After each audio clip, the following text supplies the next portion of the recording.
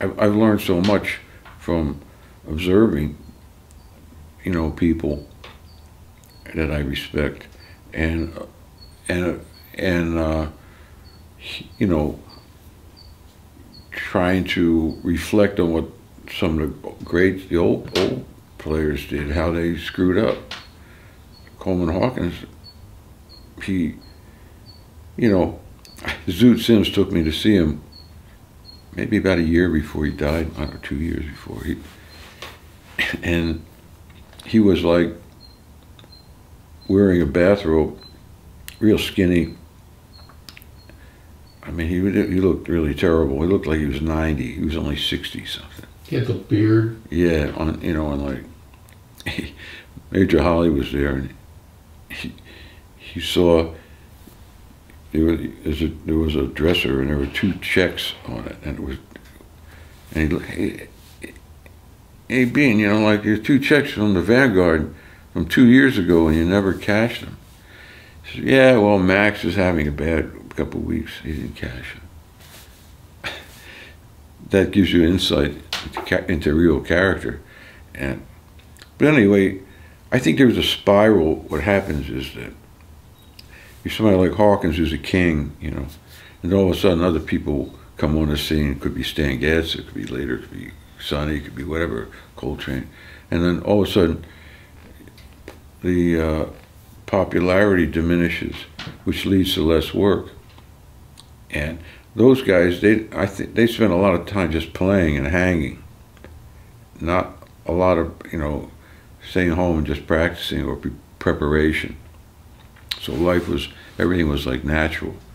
And then when the gigs stop happening and the hang continues and the practice is not quite happening, you get on the gig and you don't sound as good as you can sound. I was fortunate enough to play a little bit with Roy Eldridge when I first came to New York by accident. A friend of mine was playing with Paul Chambers, and it was, believe it or not, this Forest Hotel, they had 2 groups, Roy Eldridge and Roy. So I would play with Paul Chambers guys. It wasn't Paul Chambers that was ultimate, put it that way. And then Roy said, hey, why don't you play with me, man? So I said, wow. I was always afraid of older musicians. I was afraid that they, you know, intimidated is probably the word. So I would play with him and, you know, do my best. And like, he started out the gig, like, you know, the first couple of nights, he's not that great, you know, it's like not practicing.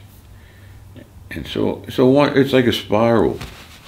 And so I learned that. I said, you know, if I'm not working for a month or 2 months even, I have to keep on trying, you know, and people come over to the house and play it, and just keep the physicality going and all that stuff. So that's my observation. It happened to a lot of guys. Ben Webster, when he was 60, figured he was tired. He was an old man. Time to go. That's. Fortunately, it's, you know, a lot of people have changed. Like mentioned, Frank West is ultimate, and Jimmy Heath.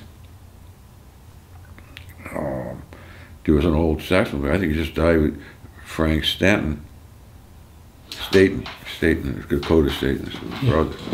I heard him play last year at some awards party, and he couldn't walk, but he got up on the bench and played beautifully, you know. And so there's hope out there, and like it's also turning negatives into positives, and all those things fit together. So it's a long road. Toshiko had a tune called "Long Yellow Road."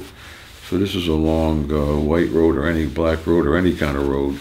It's a long musical road, put it that way. One of the things